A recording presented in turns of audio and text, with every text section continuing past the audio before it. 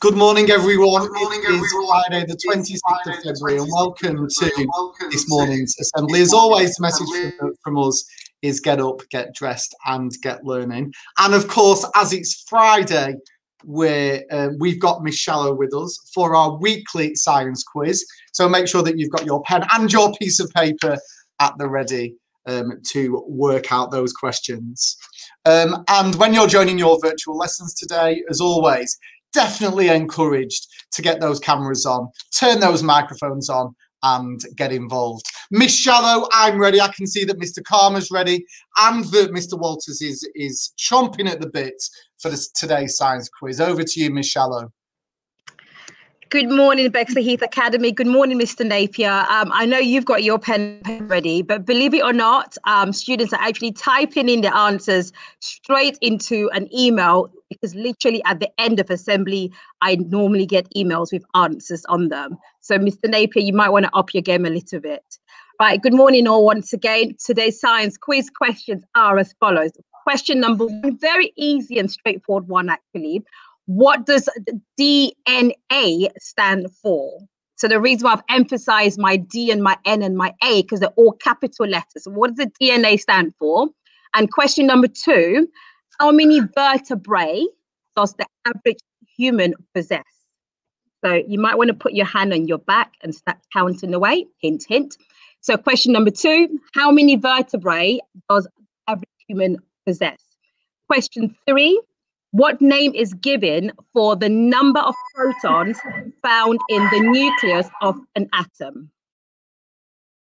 That's what name is given for the number of protons found in the nucleus of an atom. Question number four, what is the study of mushrooms called? What is the study of mushrooms called? And the last question from myself today is, what is the main gas that makes up the Earth's atmosphere? It's about 78% of this, actually. Okay, so email your answers to ishallow@bexleyheathacademy.org. I'll now pass you over to Mr. Karma. Over to you, Mr. Karma. Hi, good morning, everyone. Well, that's a tricky question, Ms. Shallow, especially that fourth one. I'm not sure I know what the study of mushroom is. Right, so I'm talking about the mental health today. And actually, I really quite love yesterday's one about starting the conversation that, did you know? So I've got one for you guys.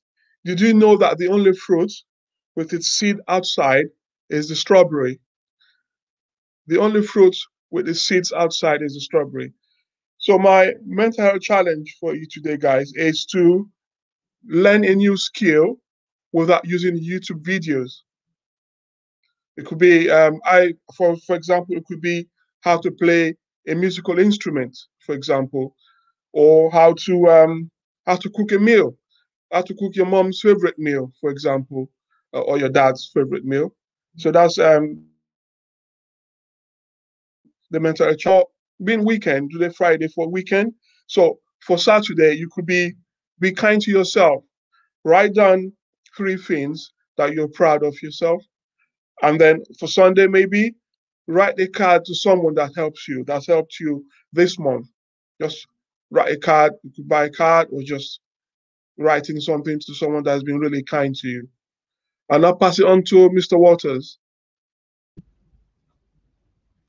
Thank you very much, Mr. Karma. Did you know? I have no idea what the study of mushrooms is either. So we move on together. We're not having a clue.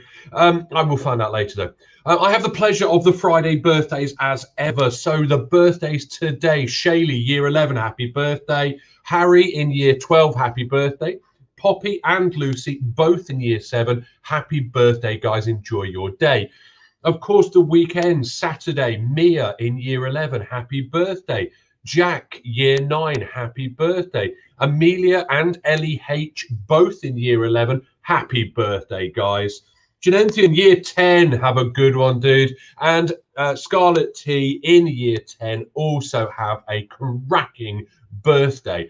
I have a few shout outs, which I need to do very, very quickly today. So, Sophie, In Year 10, English from Mr. Pexton. A keen, insightful and mature attitude. Succinct as ever, Mr. Pexton, and thank you for that. Taylor in Year 9, Innovation Technology from Miss Gaskin.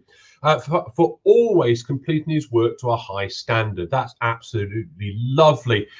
Ava and Joe, Music, Mr. Yates, for superb answers and enthusiasm in lessons.